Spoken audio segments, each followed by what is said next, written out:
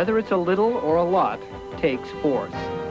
When 15,000 tons of cargo have to be moved in less than a day, it takes a lot of force. These containers weigh up to 40 tons each, yet this crane is able to stack them on the deck of a ship as delicately as eggs in a carton.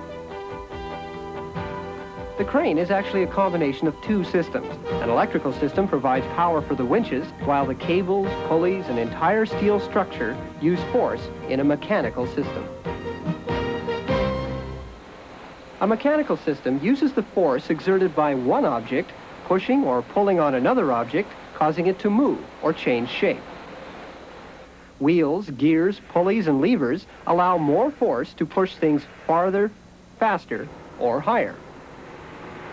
Tom Jenner is a technician who spends his time in the powerhouse of this ship container crane. In order to maintain the lifting equipment, he must know about all the forces involved in the system and where they are applied.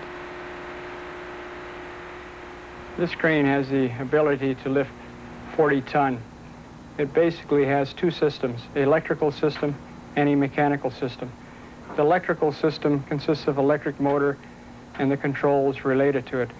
The electrical system is coupled to the mechanical system, and the mechanical system consists of the winch through the gearing, which plays out the cable and also pulls in the cable, which actually lifts the container.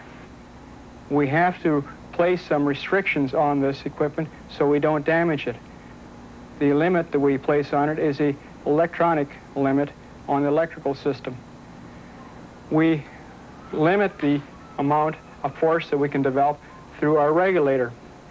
When we lift the container, we have a force that we have to overcome, which is the weight of the container, which is 40 ton, plus whatever force it takes to overcome the gravity. We lift the container up. Then the operator trolleys out, moves the container out over the ship. Once again, we have to overcome a force. This force is a smaller force. He trolleys out over the ship, spots the container where he wants to lower it. He lowers the container. Then we have another force that takes over in that we start to regenerate and go into dynamic braking. The net result is that all these forces add up and the container is put on the ship.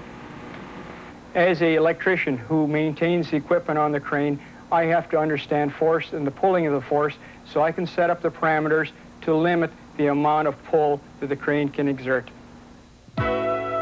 The net result, or net force, is what's left over when all the forces are added together. No matter how many forces are involved in this crane, there is only one net force, and it determines which way the container will move. In fact, when the operator controls the crane, what he's really controlling is the net force. Forces can be added or subtracted from each other like dollars, depending on which way they're acting. When forces act in the same direction, they add together to make a total, the net force. When they act in the opposite direction, they subtract from each other, and the net force is whatever's left over. These arrows you've been watching are called vectors. They point in the direction of the force. The longer the vector arrow, the greater the amount of force. Can you calculate the net force and predict which team will win this tug of war? The left team can pull 350 pounds. The right can pull 300 pounds.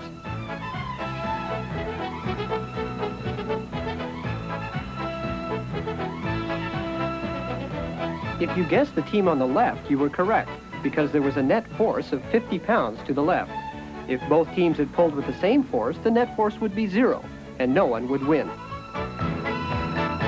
Net force applies to a tug of war in the same way it does to the crane and any other machine that uses a mechanical system.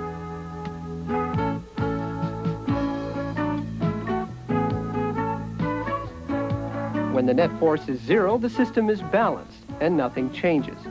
When the system is unbalanced, the change is in the direction of the net force.